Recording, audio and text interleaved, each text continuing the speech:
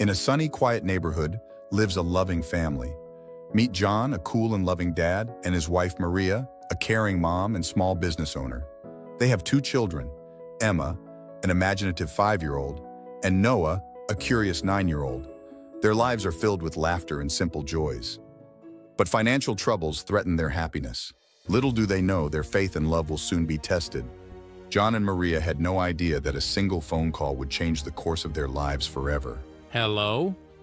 Yes, this is John. Really? That's incredible. When do I start? What is it?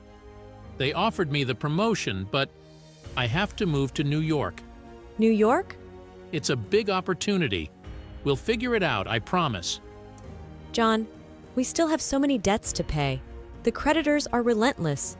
They've been threatening us, to the point where they said you might end up in jail if we don't settle soon. I know, Maria. That's why I have to do this. I have no other choice. I need to go to New York, find some fortune, and settle everything. It's the only way to keep us safe and to finally get out of this mess. But hiding away from us? Is there no other way? This is the only way, Maria. I'll work hard. We have to believe that this is God's plan for us. We need to stay strong and have faith. Little did they know that this separation was the beginning of a journey that would test their faith and love like never before. As John's train vanished into the horizon,